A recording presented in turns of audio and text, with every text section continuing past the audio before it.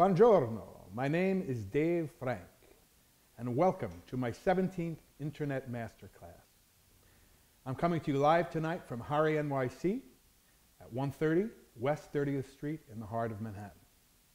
Tonight I'm pleased to offer you a clinic called 15 Stylistic Elements for the Advanced Jazz Pianist. This clinic is designed for jazz pianists who have developed their musical ability to the point where they can improvise freely in the right hand while comping chords in the left hand over standards. My intention tonight is to show you how the use of stylistic elements can greatly add to the variety and interest of your playing. We'll be exploring lots of playing concepts that I think you'll find useful in your solo and group efforts. As this will be an advanced clinic, try not to get overwhelmed by the overwhelming volume of concepts that will be presented. Probably the best way to use this video is to pick one or two elements to start with and work them gradually into your playing, one hand at a time. As usual, I think it would be helpful to download the notes for this class from my website, located at www.davefrankjazz.com. Welcome. Read along with me if you will. We'll define the term stylistic element to mean any repeated patterning of notes used for a series of consecutive measures during an improvisation.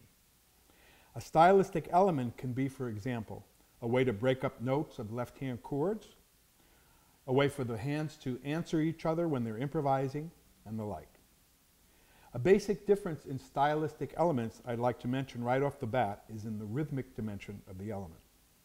The rhythms we'll be exploring tonight will be of two different types, either direct rhythms or implied rhythms.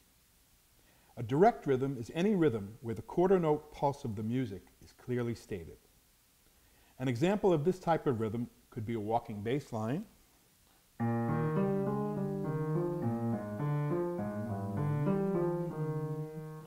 or a 4-to-the-bar comping pattern.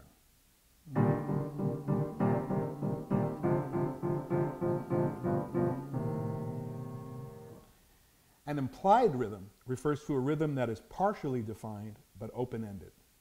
In this case, the pulse of the music is implied but not clearly stated. An example of this type of rhythm would be a half-time bass line,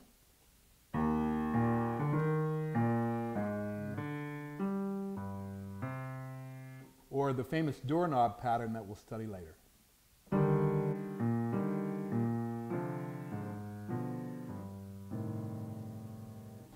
There is a further discussion of the direct and implied rhythms in the Grateful Dead Dark Star Masterclass you can find on YouTube. Let's start with an example of basic jazz piano improvisation, comping a voicing in the left hand on the first beat of the bar while improvising in the right hand. The tune we'll use for tonight's soiree is There Will Never Be Another You. Remember what they say about standards. Nothing is as memorable as a great tune, and no one is as forgettable as the guy that wrote it. Here's an example of basic jazz improv. We'll switch to a bird's eye view so you can see it straight on the keyboard.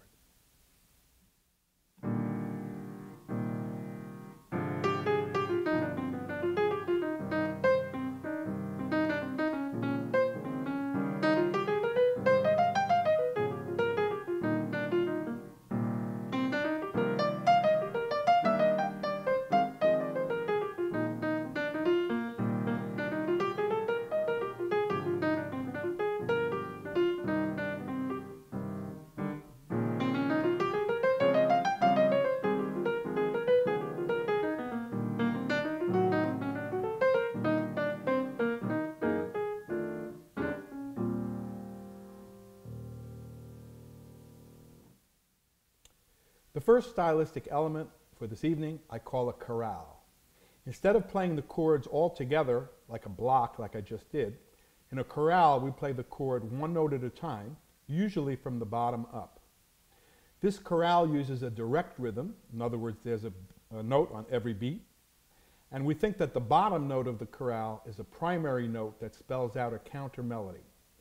The other thing about a chorale is that we hold the notes, and so you get a beautiful choral type of sound, which is a great balance to improv in the right hand. So this is a chorale sequence against There Will Never Be Another You. Just do the left hand alone first. I'll do it kind of slow so you can watch it.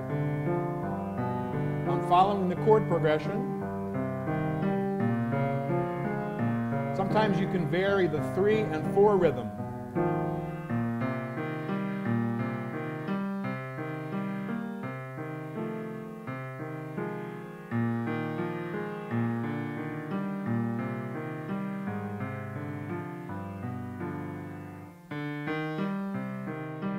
Sometimes you can leave a note out.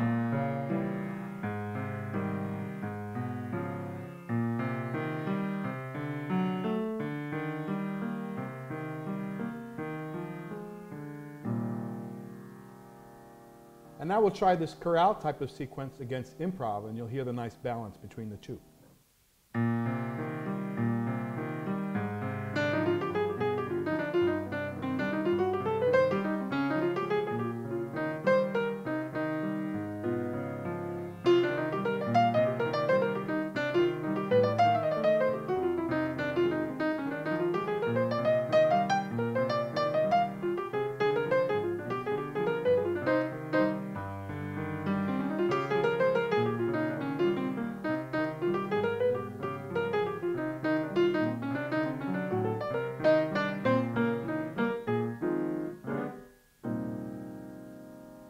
All right. Our second stylistic element is called an oompa. In an oompa sequence, instead of playing all the notes together like we did at the beginning, we're going to play the bottom note alone, and then we're going to play the top 2 or 3 notes after it. And we're going to keep a steady quarter note rhythm between the bottom note and the rest of the notes of the chord. Here we're trying to bring out the bottom note of the oompa to create a counter melody in half notes like this. It's a bit of an old style, but it's still kind of nice. And you can vary a little bit.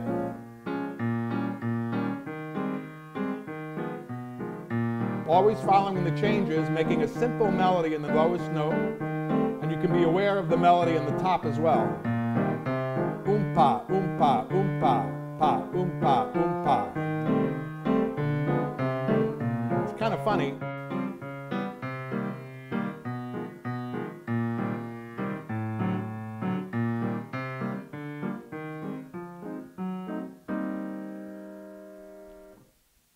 Now we'll do the oompa sequence against right hand improv.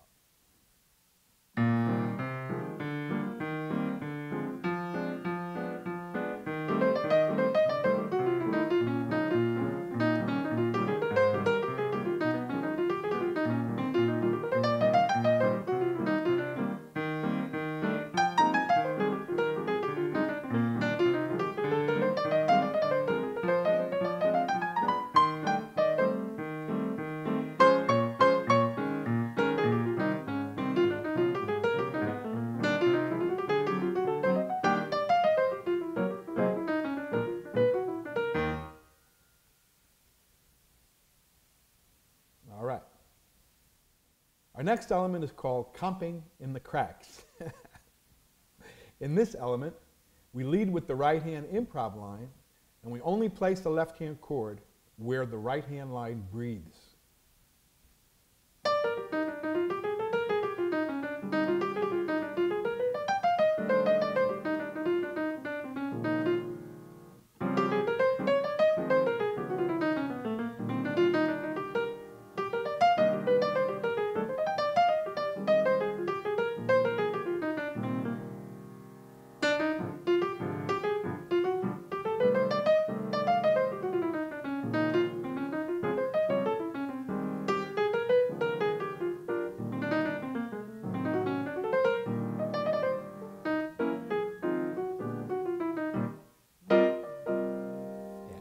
This element is very syncopated. Let's try it one more time. It's interesting.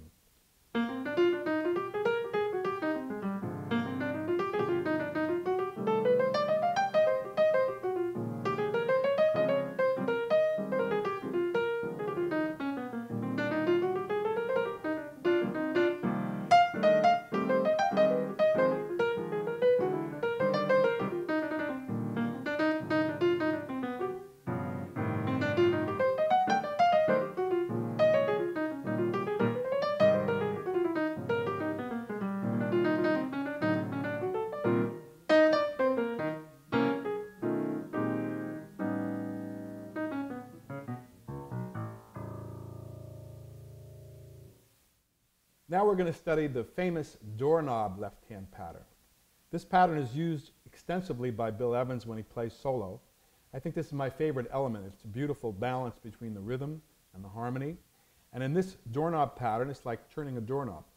We play the top 2 or 3 notes alone, and then we play the bottom note. So it's the exact opposite of the oompa, where we play the bottom note and then the top notes. The rhythm of the doorknob can be either 2 and 2, or it can be 3 and 1. So this is an implied rhythm as opposed to the direct rhythm of the other ones we've studied so far. So here's an example of a doorknob sequence, again against the changes of There Will Never Be Another You, left hand alone.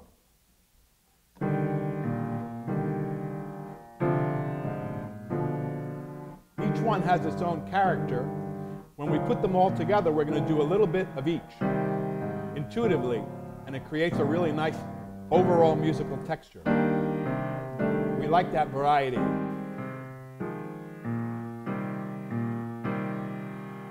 It's real fun to play an implied beat. You feel the beat, but you're not necessarily spelling it out.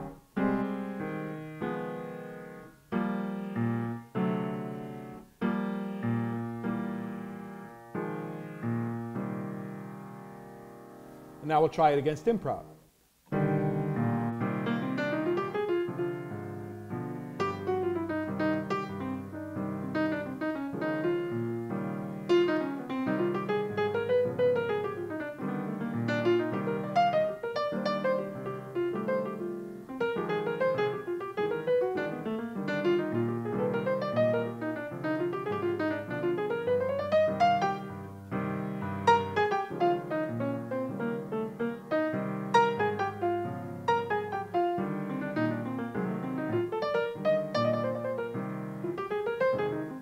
One more.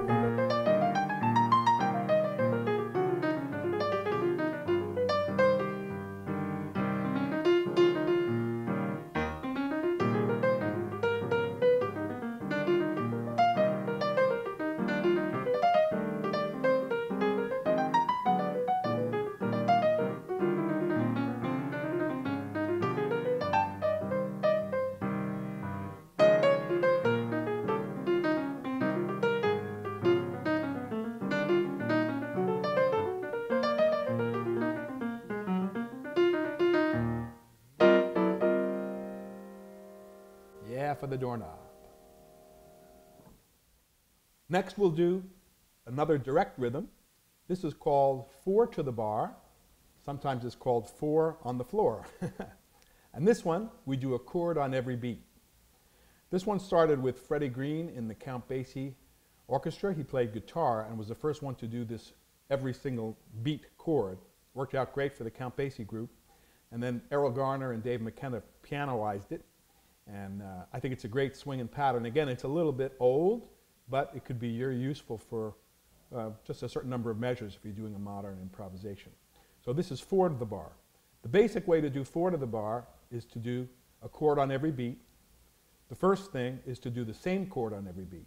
And when you're doing 4 to the bar, you want to make sure not to play it too loud because it's pretty intense.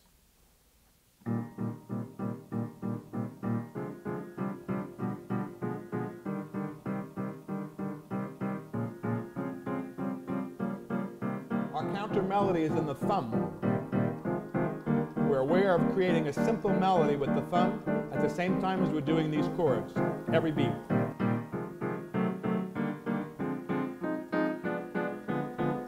Swings.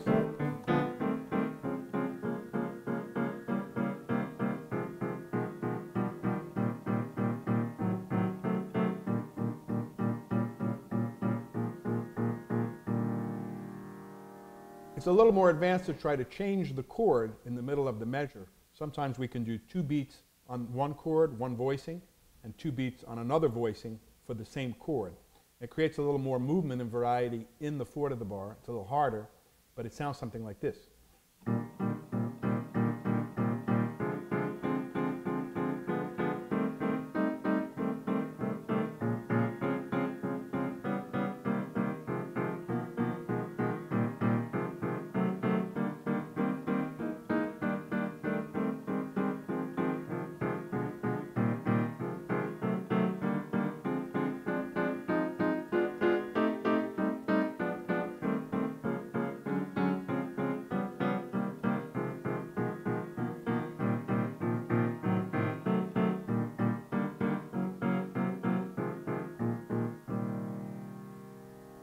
if we're improvising, it's real neat.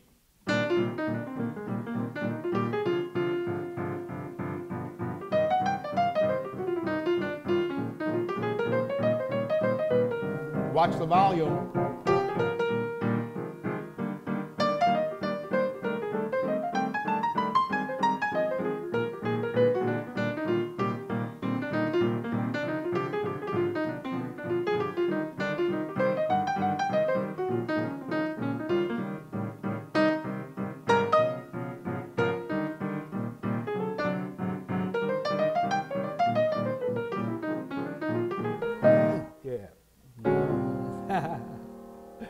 Four to the bar. Thank you, Errol Garner. Okay, if you haven't had enough already, we have plenty more to go. Remember, this is an advanced clinic, so the best way to use it would be to just take one or two elements at a time, practice one-handed alone, and then slowly incorporate an improvisation above that. But it's great to have these different styles to go into when you improvise because there's so much variety and each one has its own character. So next we're going to turn the cake upside down, and instead of doing a improv in the right hand and chords in the left hand, we're going to do improv in the left hand and chords in the right hand. This we call the left hand blow.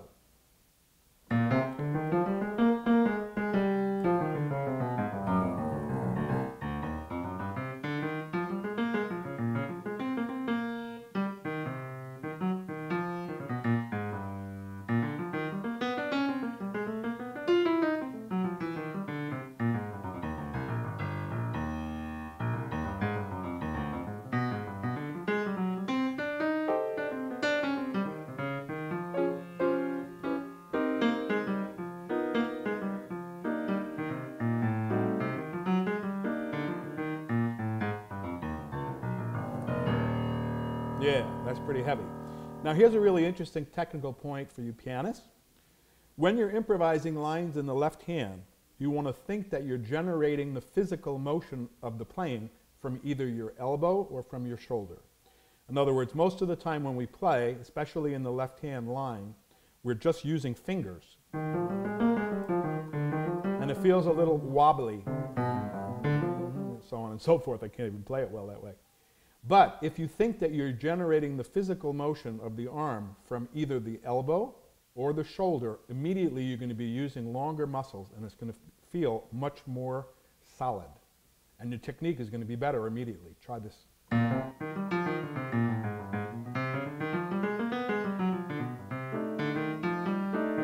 just imagining that I'm starting the motion from the elbow or from the shoulder.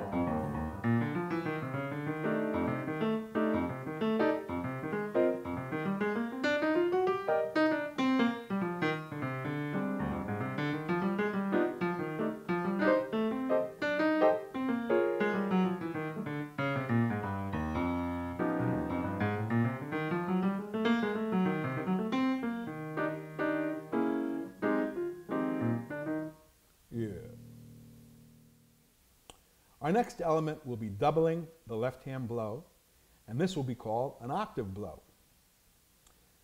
It was made popular in jazz piano by Oscar Peterson, Phineas Newborn, and others, and in this particular element we're going to improvise in octaves, one octave apart to start.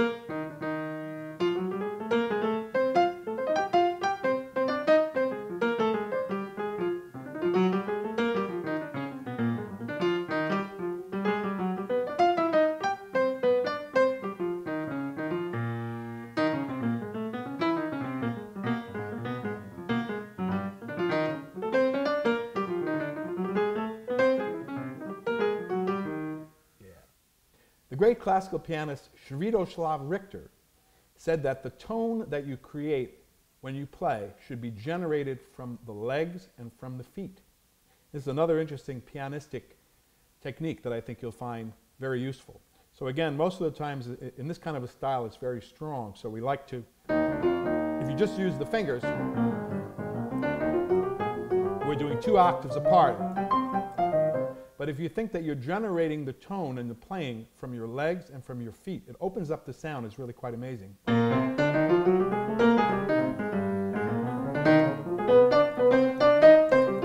Let's try 2 octaves.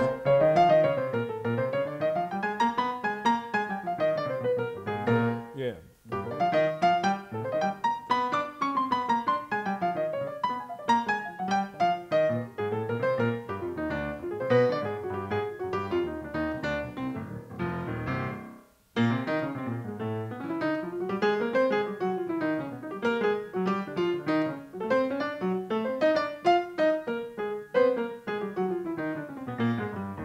Yeah.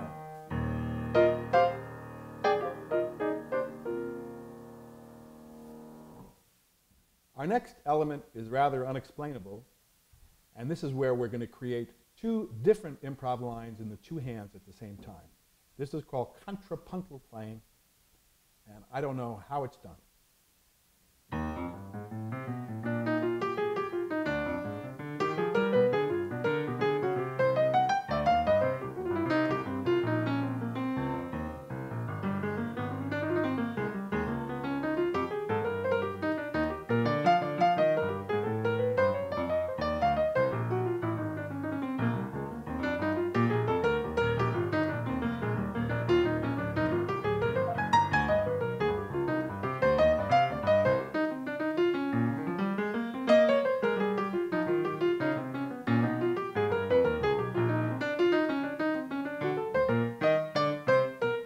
End safely. Don't ask me about that one. It's fun to try, though. Our next element will be left-hand comping rhythms. So at the beginning, when we started basic jazz piano, we just put the chord basically on the first beat of the bar. We can define left-hand comping rhythms to be 1 or 2 strikes per bar. A lot of times we want to try to combine an on-beat and an offbeat comping rhythm. This is really strong. It's like a stop time thing. So let's put a rhythm like here. 1, 2, 1, 2, 3.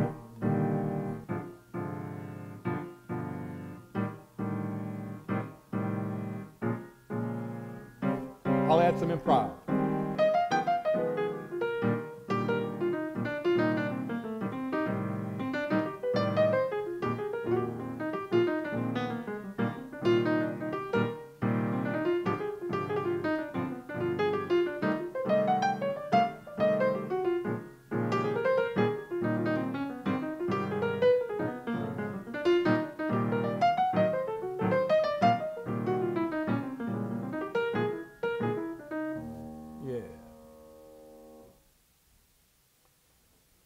Okay, next we're going to do double arpeggios. Double arpeggios is when we have an arpeggio in the left hand and one in the right hand, a tenth apart. And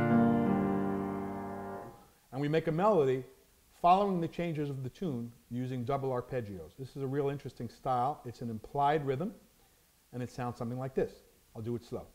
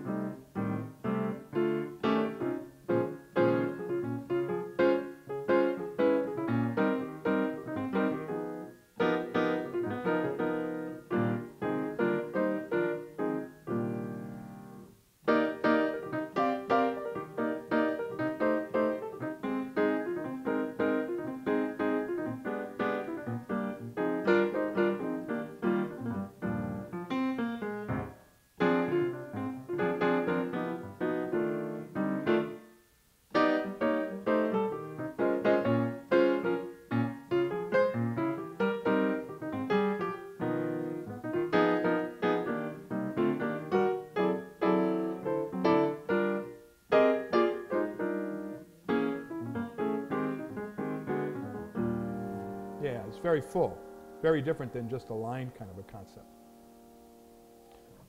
Okay, you're hanging with me, I hope. Our next element is called faux stride. Regular stride piano is very regular on every beat.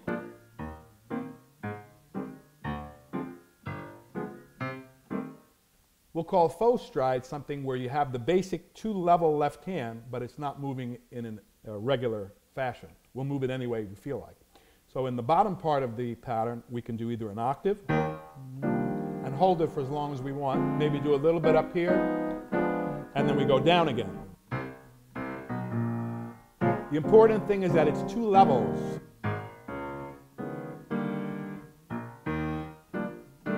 Sometimes you can put a chord in the very low part. 1, 2, 3, 4, 1, 2, 3, 4, 1, 2, 3. Adds a lot to the left hand. Rather than just a simple chord, we have two levels. We'll try a little improv on this.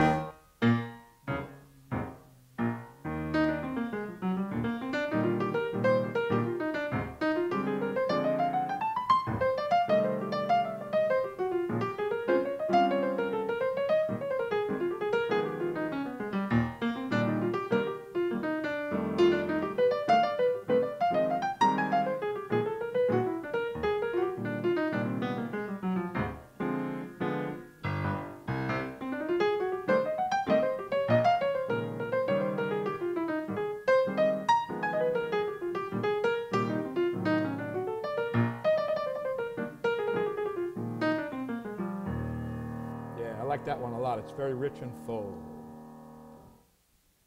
Okay, our next stylistic element I call a rodeo.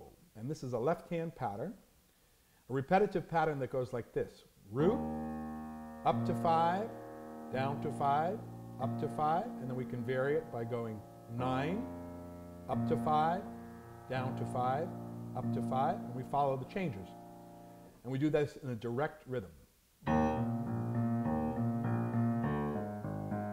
It's a little similar to a Bud Powell rhythm, but slightly different. Our primary counter melody is in the middle. Dum, dum, dum, dum, dum, dum, dum. Let's put some improv to it.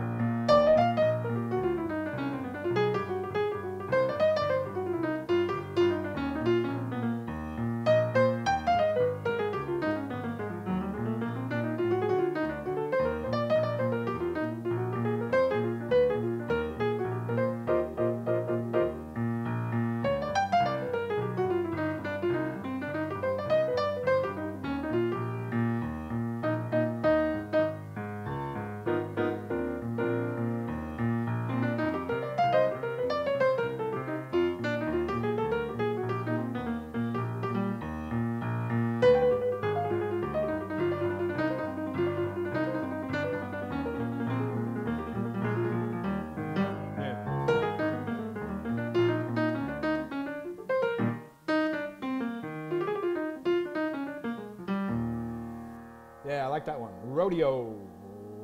Round 'em up. Our next stylistic element has more to do with the right hand than the left hand, and we call this a slur. When we use a slur, instead of using the same kind of flat sound for every note,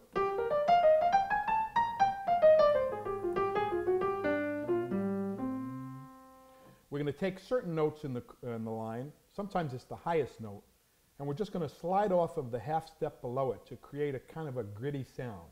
Something like this.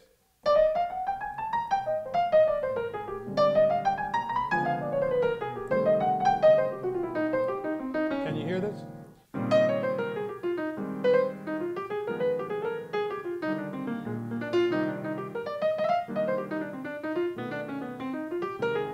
You can put this kind of anywhere in a chord.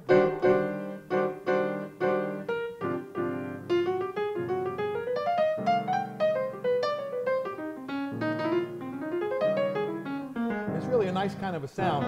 It's a different texture.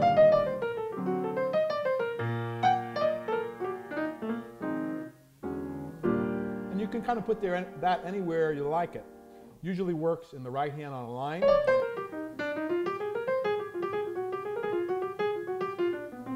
or you can put it in a chord.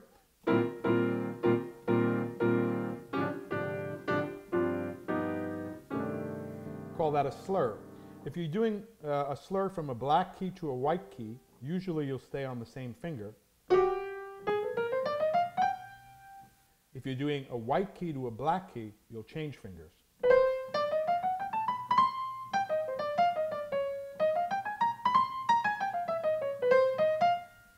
Black key to white, same finger.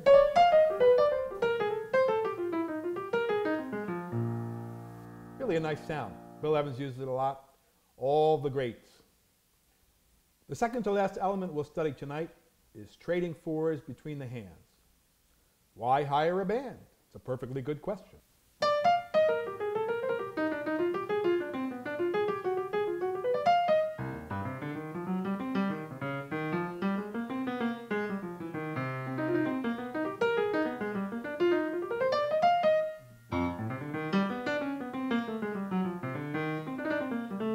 We'll loosen up a little bit.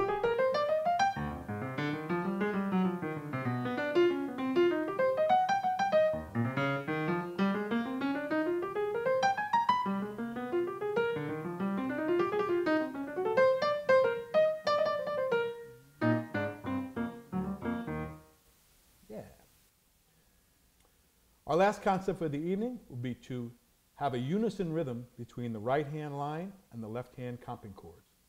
Very different sound. It's kind of punchy and real rhythmic.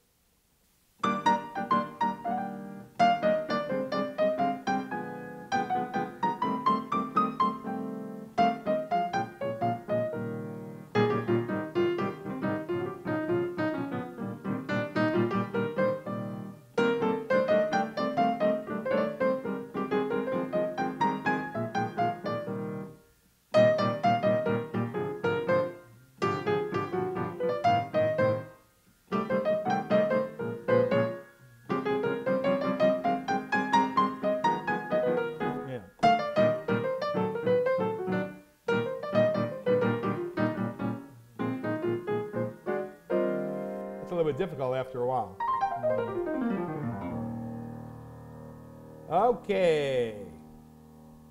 Thank you for bearing with me. Let's put it all together.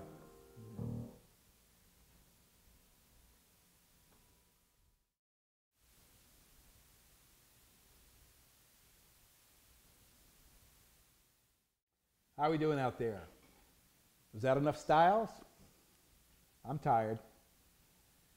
The amazing thing is that I've been improvising on that tune since my bar mitzvah, which is about 43 years ago. And it's still fun. The ideas never run out. And once you've learned how to internalize these chord structures, the improvisation is endless.